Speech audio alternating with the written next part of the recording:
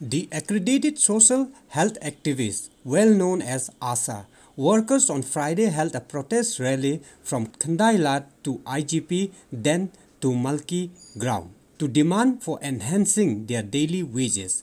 The All Meghalaya ASHA Workers Association members from all the different districts marched with black flags and shout slogans of "We demand our right from the MDA government." In their demands, the ASHA workers wanted increment in their daily wages from Rs 90 to 500. Also, the dues of ASHA workers have not been cleared since 2018. The ASHA delegates also met Health Minister James P.K. Sangma over their demands. While speaking to the reporters after the meeting, ASHA workers informed that the government asked them to wait till June.